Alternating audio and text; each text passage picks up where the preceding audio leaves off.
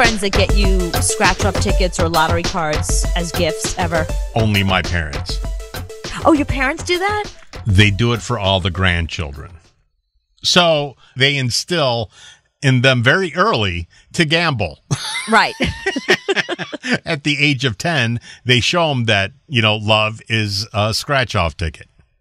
Well, my girlfriend Liz, she's really into that. Like, that's her thing. She will get you scratch-off tickets, like, for your birthday, for Christmas, any holiday. Whatever the gift is, there's always a card. There's always scratch-off tickets in it. Here is my question to you. If somebody gets you a lottery card or a scratch-off ticket and you win, do you have to pay them anything? You should, but it's a present. So I don't think you're obligated to.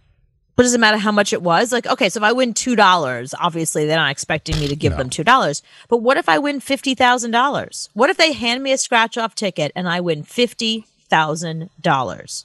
I think anything under $1 million, you shouldn't. Shouldn't split. Shouldn't split. Anything over $1 million, so let's say you win $1 million, yeah, you should give them some. Because if you won $50,000, you're going to pay taxes on them. And that's like a 48% hit. Right. Okay, I understand that, but I'm still going to get, so if I win $50,000, I'm still going to get a huge chunk of change. I shouldn't give them anything? No, because it's a present. But I think the present was like, here's $5 or here's $100. I don't think they were expecting me to win $50,000. I mean, I didn't, but I was wondering, like, if I did, because that's the top prize on one of the things that Liz gave me. Mm-hmm.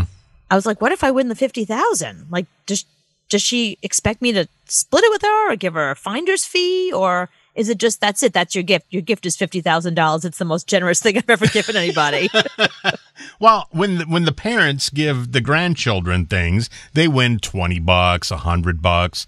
They don't give they don't give the VIG back to the grandparents. Well, it's because it's grandparents, though. Because it's grandparents. Grandparents would give you their shirt off their back in the middle of a winter storm. Not my parents. Okay, well, not yours, but most grandparents would. This is a friend. That's why I'm saying, like, if it was my mother, I'd be like, whatever I win is mine. Sorry, biatch. Like,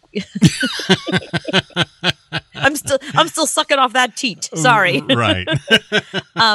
But no, so what? But what if it's a friend? That's what I'm talking about. Like, if your friend gives you a lottery ticket and you win big. I mean, so before you give a friend a lottery ticket, should you have an agreement with them? Is a verbal agreement enough? Should you like hand somebody a lottery ticket and have them sign something afterwards that says, if you win $1 million, we split it? Maybe. I mean, that's like giving somebody a 6-pack of beer and then taking one beer away and only really giving them 5. No, it's not. No, because beer's not that expensive. If you give them a 6-pack of beer, that's a cheap gift. It's more like giving somebody a fleet of cars and then taking one back. If they're going to give you as a joke, this is the only thing I can afford, I gave you a $2 scratch-off ticket, then no, they ain't getting nothing. Sorry. Go tread water. Get out of here. You get nothing. All right. In that case, I will scratch them off in peace. Yeah, don't even scratch them off in front of them. Just go, thanks, and then take it home. No, I never did. She lives in California. She sent them to me by mail. She got me New York ones when she was here and sent them to me by mail.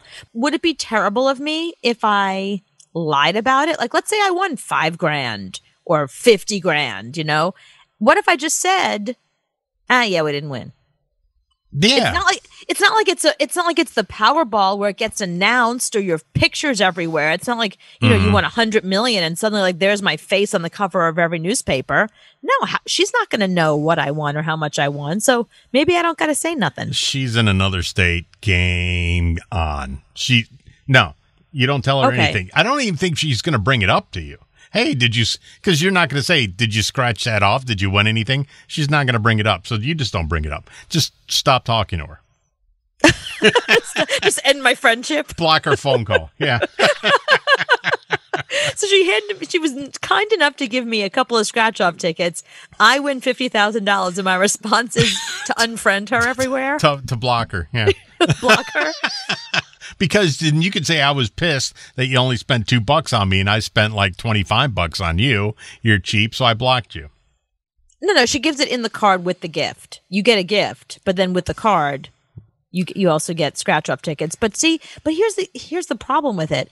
If it were me, if I gave her scratch-off tickets, think about this.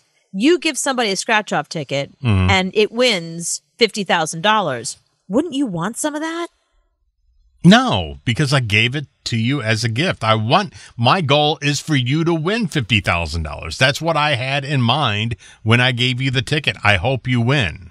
Oh, yeah, I guess that's true. It's not like I hope you win and I hope I win too because you should give me some. I would charge a finder's fee. I'd be like, I hope you win. And if you win the $50,000, I'm taking 10. You would hope they would give you a little bit back, but there's no obligation. I don't think they would give me anything. This is how friendships end, over money.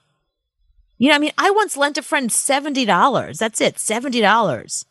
And I never asked for it back because I just assumed that she would give it to me at some point or whatever. She just stopped talking to me. I'm like, okay, so my friendship cost $70. That's all it was worth to her. Yeah, it costs like $5,000 to whack somebody. I mean, $50,000. That's a big chunk of change. That's worth cutting off a friendship right there. People are weird when it comes to money and friendship. They really are.